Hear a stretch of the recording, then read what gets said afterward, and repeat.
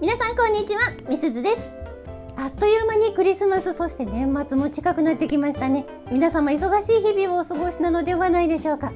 前回の動画でアラジントースターの新旧比較についてお伝えしました。そして次回はアラジントースター8つの料理コースのまとめをお伝えすると話させていただいたのですが、クリスマスも近いです。先に骨付き鶏もも肉のグリルをご紹介しますね。今回はアラジントースターで焼く場合とオーブンを使う場合、2種類の焼き方でご紹介します。今日もぜひ最後まで楽しんでいってください。このチャンネルはお砂糖みりんなしレシピを載せています。チャンネル登録、高評価していただけると嬉しいです。また目次は概要欄に貼ってますので、お急ぎの方は必要な箇所に飛んでください。字幕もつけています。今日の流れ3ステップ。今日はまず下味をつけます。次に野菜を切ります。最後に焼きます。オーブンで焼く場合とアラジントースターを使う場合、2種類の焼き方でご紹介します。1人分の栄養素は下に記載しています。では作っていきましょう。詳しいレシピはブログに書きます。そちらも見てくださると嬉しいです。材料はこちら。骨付き鶏もも肉は1本 300g 程度のものを使っています。タイムやローズマリーを加えても風味が良いですよ。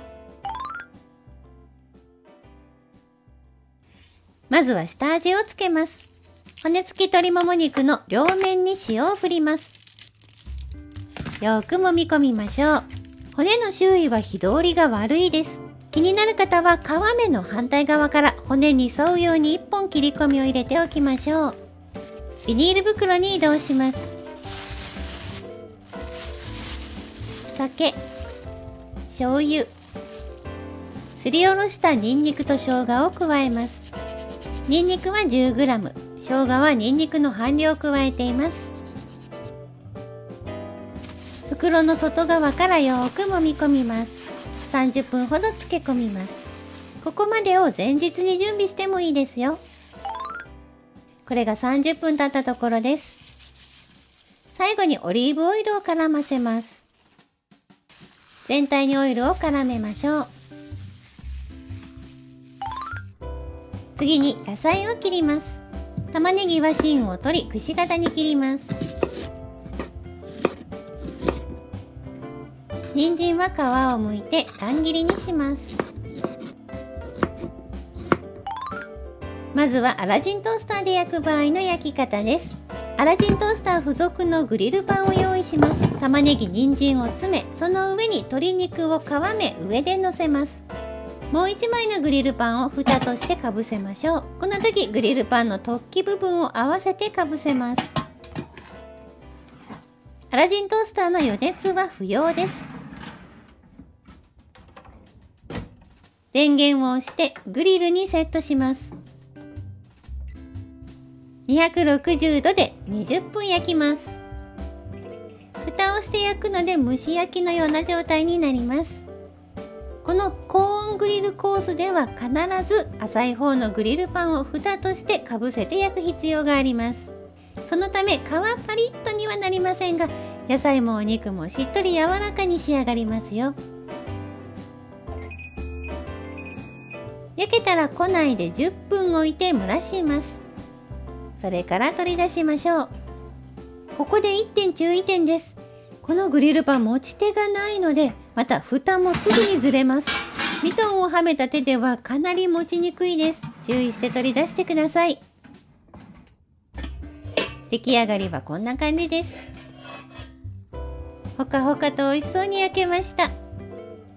お肉もお野菜も蒸し焼きでしっとり柔らか。野菜の青臭さも気にならず、お野菜苦手なお子さんもきっと食べやすいのではないかなと思います。ちょっと煮物のような感じですね。煮汁もたっぷり出ており、これがまた美味しいんです。続いてオーブンで焼く場合の焼き方をご紹介します。今回は耐熱皿を使いました。代わりにアルミホイルもしくはオーブンシートで箱を折って入れ物を作ってもいいです。耐熱皿の場合はバターを塗っておきます。材料は先ほどと全く同じです。野菜を詰めて、その上に皮目上で鶏肉を乗せます。漬け込みで残った調味料もかけて焼きますね。オーブンの場合は余熱が必要です。200度に予熱した電気オーブンで35分焼いています。焼けたら取り出しましょう。こんがりパリッと焼けました。オーブンの場合は野菜が少し焦げるので小さく切りすぎないようにするのがポイントです。皮はパリッとして中の肉はプリッと焼けてジューシーです。ちょっと切ってみますね。アラジントースターで焼くと中も外もしっとり柔らかです。煮物のような優しい仕上がりになります。オーブンの場合はパリッとこんがり豪快な見た目に仕上がります。ぎゅっと引き締まった鶏肉はジューシーで食べ応えがありますよ。私はどちらも好きです。ということでこれで出来上がりです。では器に盛りましょう。こちらはアラジントースターで焼いた鶏肉です。レタスとプチトマトを添えています。こちらも切ってみますね。じゅわっと肉汁が出てしっとり柔らかとしています。とってもジューシーですし、お野菜も甘くて美味しいですよ。そしてグリルパンに残ったこの蒸し汁が美味しくてたっぷり飲み干したくなる味でした。パリッと焼けた鶏もも肉も美味しいですし、柔らかしっとりなもも肉もまた別の美味しさがありますね。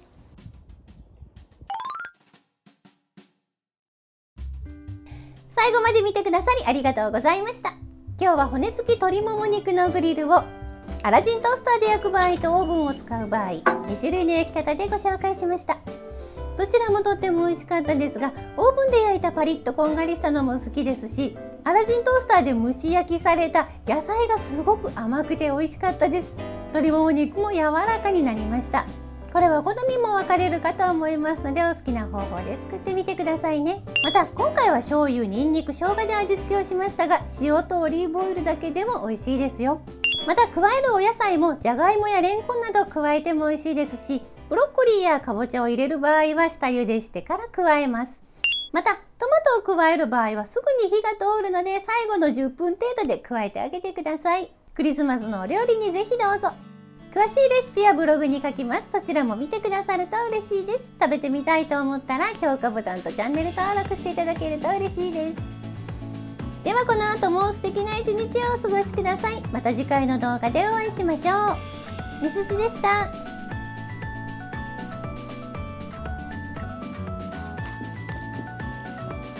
いつもご視聴いただきありがとうございます。このチャンネルはお砂糖みりんなしレシピを載せています。チャンネル登録、高評価していただけると嬉しいです。詳しいレシピはブログへ、また Twitter、Instagram、TikTok などもやってます。そちらも見に来てくださると嬉しいです。ではまた次の動画でお会いしましょう。